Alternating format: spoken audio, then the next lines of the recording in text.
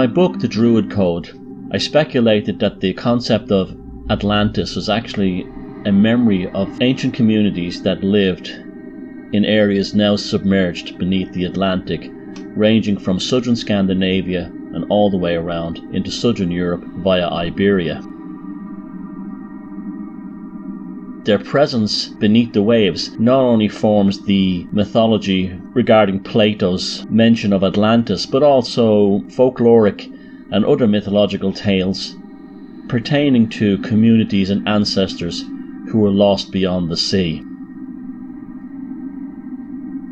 Most famous of these being the Doggerland region between Yorkshire in the north of England and Denmark and Holland, currently residing at the bottom of the North Sea. Around the coast of Ireland, there are certain megalithic sites that are now submerged or almost submerged underneath the rising sea levels.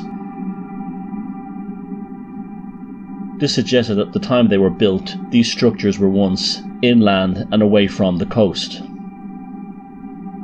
One such example is Rostellan Portal Dolmen in County Cork.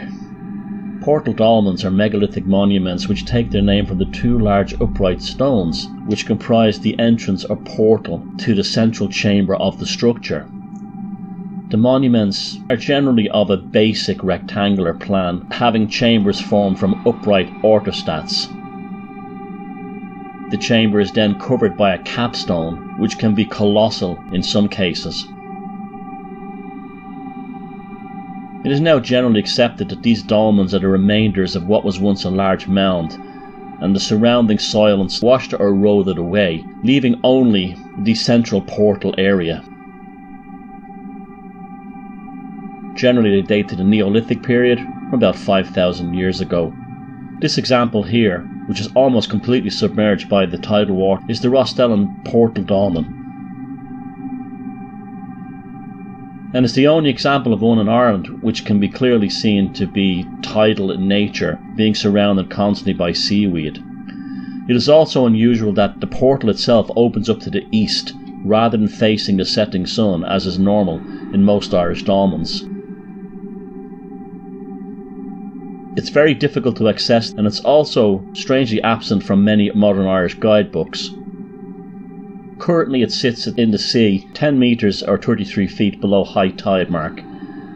When it was built in the early Neolithic period, between 5,000 and 6,000 years ago, the oceans were substantially lower, and may have been sited originally far inland from the sea.